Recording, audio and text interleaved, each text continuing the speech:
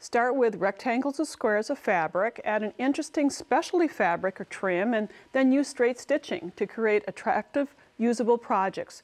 Those are the criteria I used to develop this 3-part Sewing with Nancy series. Let's begin with the Jewelry Caddy Duo, which fits all of the standards set for the show. The caddies use 2 sizes of fabric rectangles, clear vinyl, along with ribbon accents, and the sewing is done completely with straight stitching. Best of all, the projects are attractive and practical. So simple with rectangles and squares, that's what's next on Sewing with Nancy. Sewing with Nancy, TV's longest-airing sewing and quilting program with Nancy Zeman, is made possible by Baby Lock, a complete line of sewing, quilting, and embroidery machines and sergers. Baby Lock, for the love of sewing. Madeira, specializing in embroidery, quilting, and special effect threads, because creativity is never black and white. Koala Studios, fine sewing furniture custom built in America. Clover, making a difference in sewing, quilting, crafting, and needle arts for over 30 years. Amazing designs and Class A needles. Let's start by taking a close-up look at the Jewelry Caddy, the duo that I have. I'm going to show you how to make both of these. This one, of course, you can hang necklaces, and the pocket below for earrings or a bracelet. And then the 4-pocket one is just, obviously, just with zippers. Same size, comparable techniques. And what I really like about this is the interesting closure, this ribbon loop closure that doesn't take a lot of work. So if you haven't sewn before, this is really a great project to start with. Straight stitching, squares of fabric. Now we're going to talk about the specialty fabric first, and that's the clear vinyl. You can buy that at a regular fabric store, and it's sold with paper on it. It's a good thing because sometimes you can't even see it when you're working with it. So here's the vinyl underneath, and I usually keep it wrapped in the paper that it comes with. And before using it, because if it's folded, it does get wrinkled, make sure your iron is set at its lowest temperature. You reduce the steam to nothing, and then press with the paper over it. Do not put your iron, for obvious reasons, on the clear vinyl. And if you've lost your paper, just cover it with fabric to get the wrinkles out before you do the cutting. Now, speaking of cutting, here are the sizes of the rectangles, and we're going to work with canvas fabric or cotton fabric. I've chosen a canvas, and the outer size is 12 by 18. So I've cut 2 12 by 18s in different fabrics or coordinating fabrics to make the sample step-by-steps. And then there are inner rectangles. Instead of it being 12 by 18, it's 2 inches smaller, so it's 10 by 16. And you see the vinyl, and I've outlined the edges, making a little bit more visible where the vinyl is. I have another layer of fabric, and then just to give it a little more substance, some polyester fleece. So we have 3 layers here, plus the larger 12 by 18. Now for the jewelry tote or caddy that has the necklace top, cut the clear vinyl 3 inches shorter so that we'll be putting some ties up here. So really not difficult, just some rectangles of fabric, and truthfully, you can make this any size you'd like. For the 4-pocket jewelry caddy, you'll need zippers, and these are 9-inch zippers, or you could use, if you have in your sewing area, zippers that are on the roll that have many, many tabs. I like to keep these at hand so that you zigzag with a bar tack at the end and at the top, and then cut off the zipper the length that you'd like. Then find your next tab, pull the zipper tab down, and cut another length. It's nice to have these at hand. We have found that when sewing the zippers on the vinyl, we're going to do it the easiest way possible, and that's just to top stitch the zippers in place. And if you look at the end and the beginning of the zipper, you'll see that we have a little fabric area or fabric tab in this area. It makes it easier to get the zipper tape out of the way of the seam. So to accomplish that, we've cut squares. Here comes the square part of the show. They're 2.5 inches square. And you start at the underside of the zipper, and you just wrap it around the zipper tape, right sides together. And after you've done the wrapping a little bit more clearly than I've shown you here, you stitch across the end. And then cut off any little extra if you'd like, but then you have a tab to work with. And it makes that zippered tab out of the way of the seam. And it looks kind of nice too. So you're going to make 4 zippers in this manner. If you want it for the necklace, you want a zipper in there, you can do that too. So that's how you create the zippers. Now for some marking. We're going to get the blue fabric up here, and we're going to place the zippers directly on top of the clear vinyl. But to mark the clear vinyl, unless you're using a permanent marker, there's no way to mark it. So this is what we like to do. It's just fast. We're going to fold this in half, fold it in half again, and now I'm just going to go to my ironing surface and press in the press marks. And let me put away my clear vinyl and press. Press marking is something that we use a lot during this series, so just put in those press marks. I'm going to place this fabric back on my original stack just to have a reference and place the clear vinyl over this. You can see the press marks perhaps through here, or you could darken that on the fabric with a marking pen.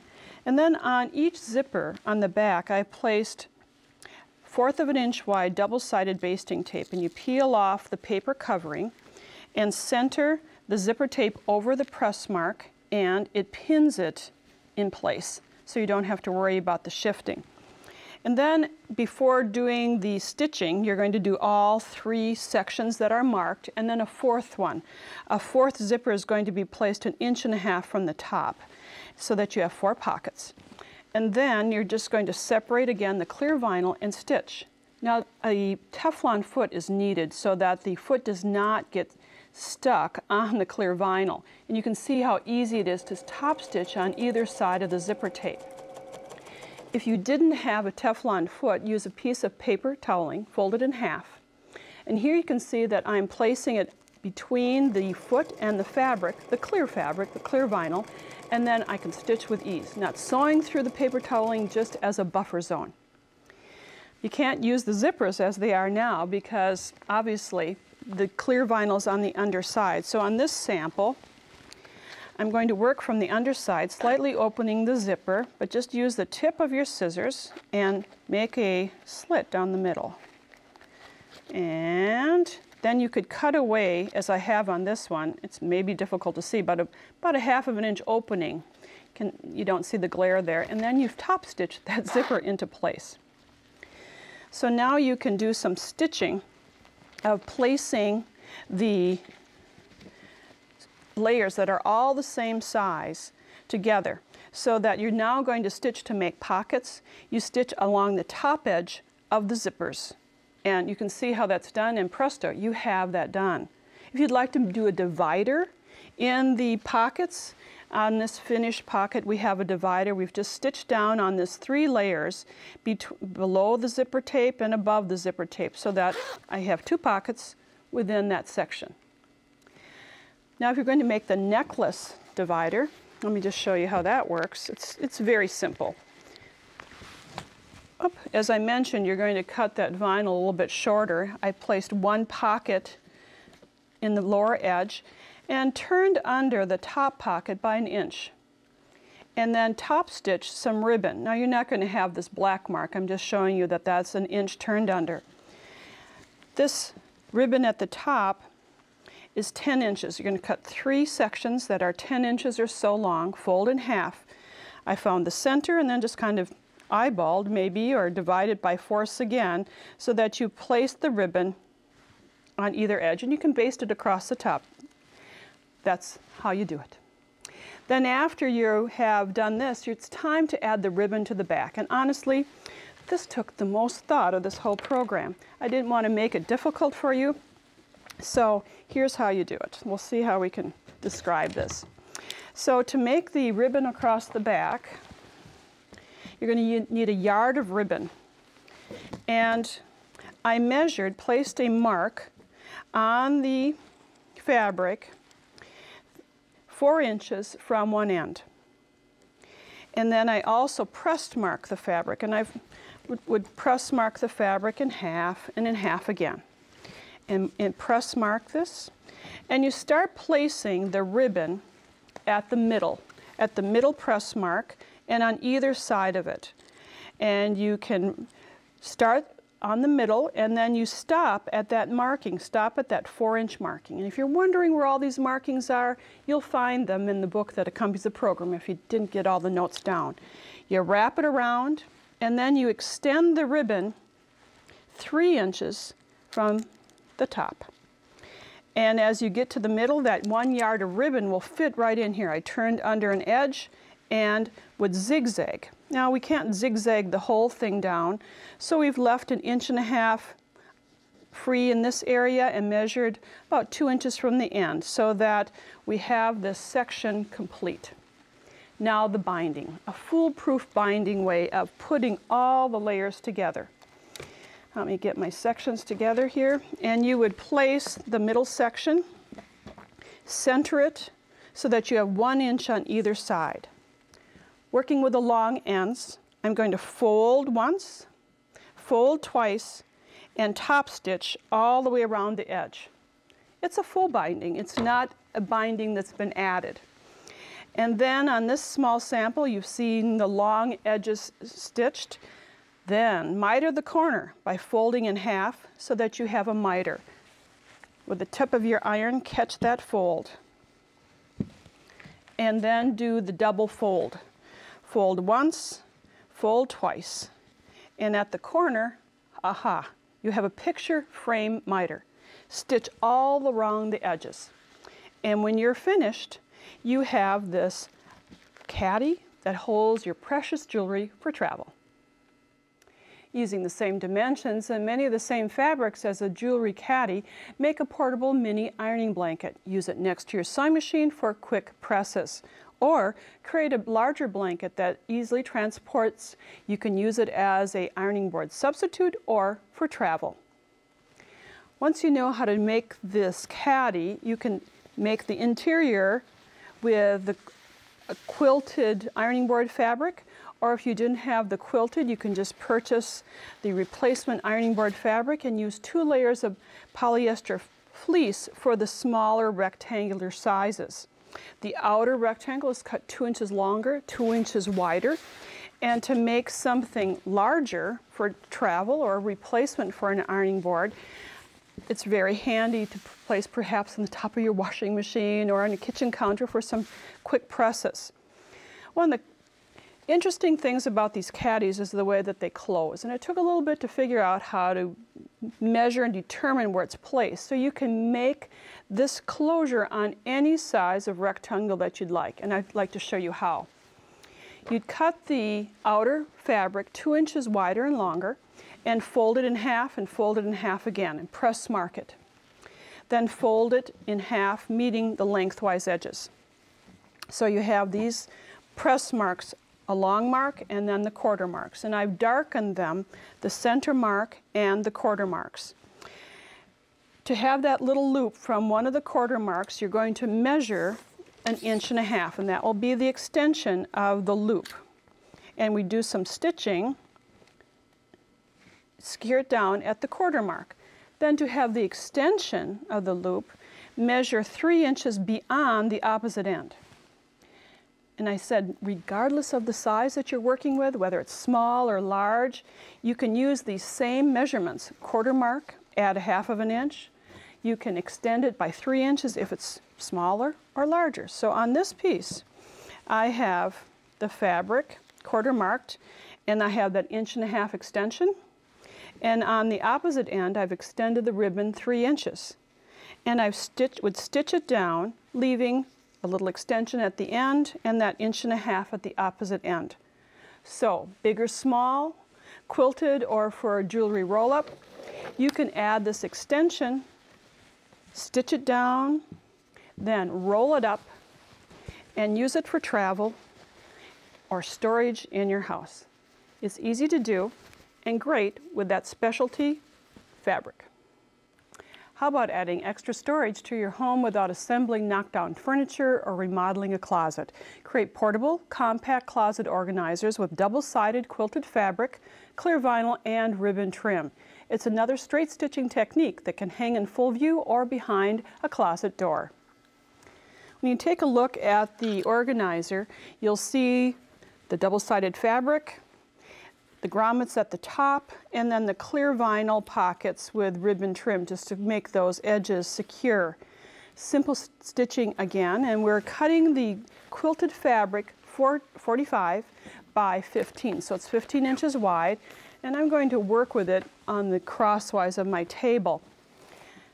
Press under 4 inches at the top. So I'm going to set my gauge at 4 inches. You'd finger press and pin 4 inches from the top and stitch down this edge. All the remainder edges are going to be pressed under 1 inch and top stitched. Don't spend a lot of time on this. This is the back of the fabric. It's going to face the closet door, so just get it nicely stitched as this sample has been. So here's the header with the 4 inches that has been turned under on the top. And now get out your tape measure and remember your timetables from 3rd grade about with working with the number 7, because I'm going to place my tape measure at the stitching, which I have darkened, at the 4 inches from the top, and from that measurement mark it 7 inches, 14, 21, 28, and you got it, 35. And do the same marking on the opposite side. 7, 14, 21, 28, and 35. And then you can see that I have markings across the area, just connecting those dots. That's going to be the stitching line for the pockets. So the backing is pretty much set. Then for the vinyl, same width, 15 inches, and this time the length is going to be 50. 15 by 50. And it's been pre-cut, and we've highlighted the ends. Now you don't have to highlight the edges as I've done. This is just done so you can see a little bit better. It's kind of hard to see, actually. And then to attach the ribbon, all you do is press under 1 inch and then cover the edge with ribbon and stitch. And here's a close-up of, again, using that Teflon foot and stitching along both sides of the ribbon so that you finish both long edges of the vinyl. Now you knew your multiples of 7, now we're going to go to multiples of 10. And our size of the vinyl is 10. I should say, no, excuse me, it's 15 by 50. 15 by 50. You've got a lot of measurements, but it makes it easy if you divide things out. And to do this, I have pins. This time it's 10 inches. Every 10 inches I have a pin. 10, 20, 30, 40, and then the end is 50. And then the opposite end, I have the same pins. 10, at the edge, 10, 20, 30, 40, the end is 50. I think you're kind of knowing where I'm going with this. So we're going to meet the pockets, the 7 inches, the 10 inches to the 7 inches. So I'm going to clip, and the clips work so well because it's hard to pin through vinyl. So we're going to just clip this into place, and you do this along each pocket section. And I'm just going to now do it for you on the opposite end. Get my clips and clip marking those, the 10 inches to meet the 7 inches. And you can see the stitching line through the vinyl. And after you get them all clipped into place, then you're going to do some stitching. As you can see, I'm stitching right down the middle, following that line, that 7-inch line that I've marked. Now to complete this, to hang it, you need some grommets. Earlier in this program, we worked with grommets, and I always like to make a sample grommet before placing it into my project. So you're going to have the template that was used in the packaging and mark it on your fabric. Cut out the circle shapes, place a grommet on the back and one on the front. Work on a hard surface. I'm using my pressing tool and then pound it down. You can always pop these out for practice, and there you have your grommet in place. Hang it up behind your closet door and you have storage.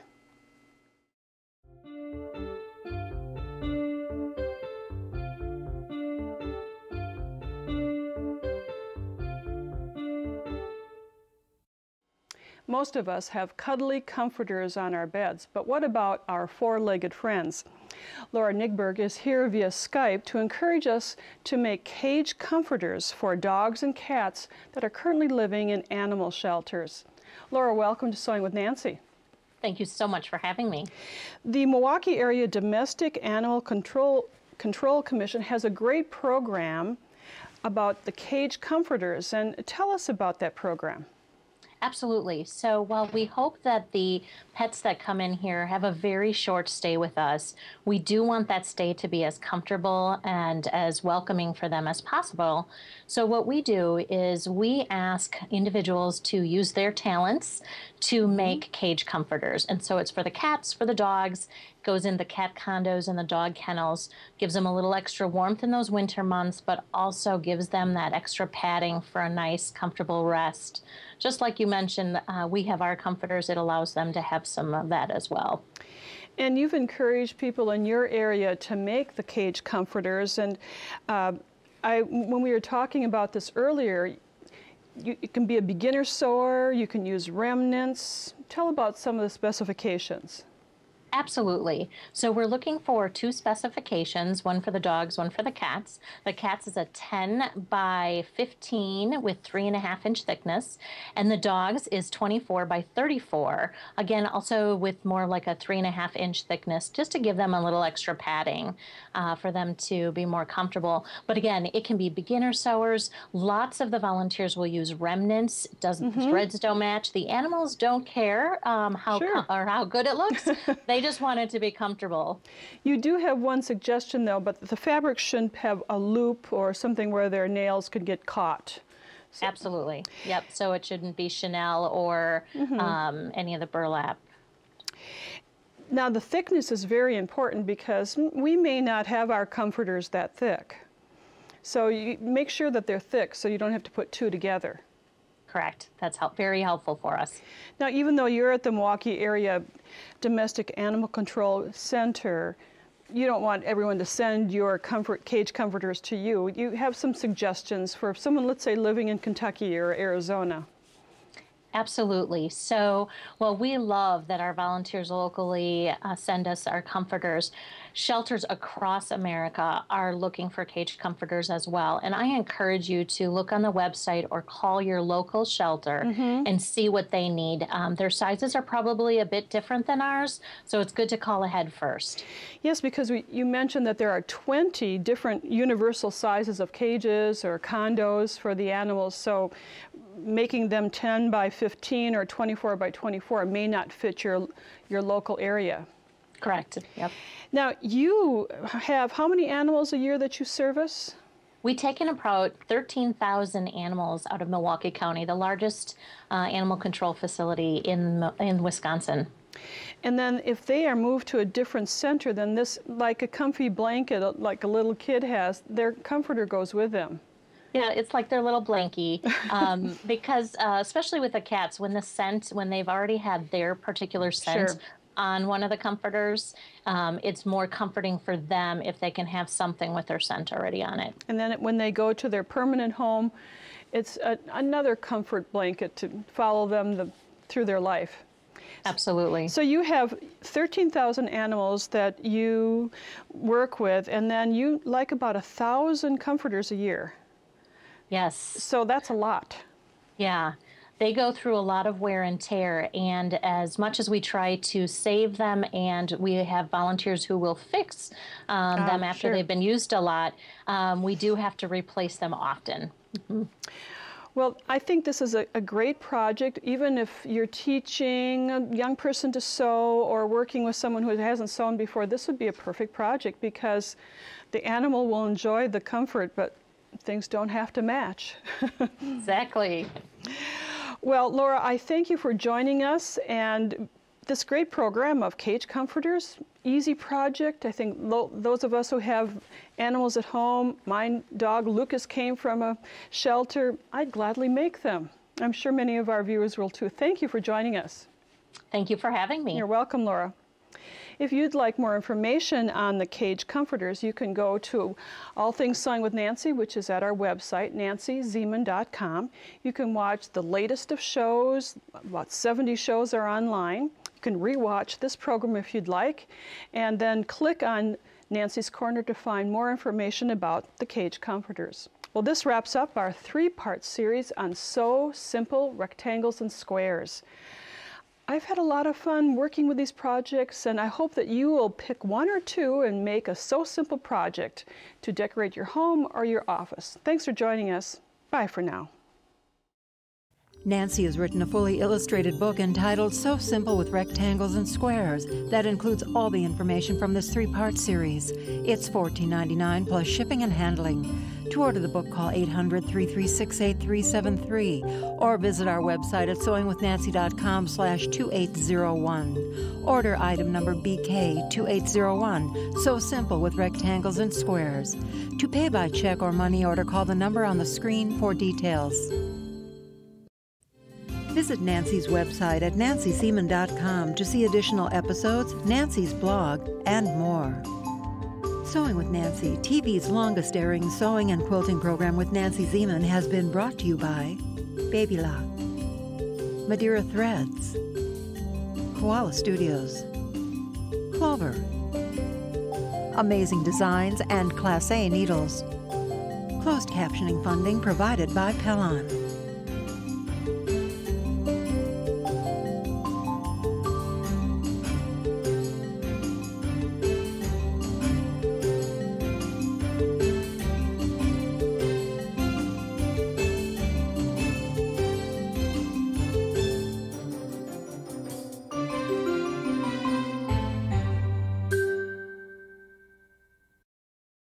Sewing with Nancy is a co-production of Nancy Zeman Productions and Wisconsin Public Television.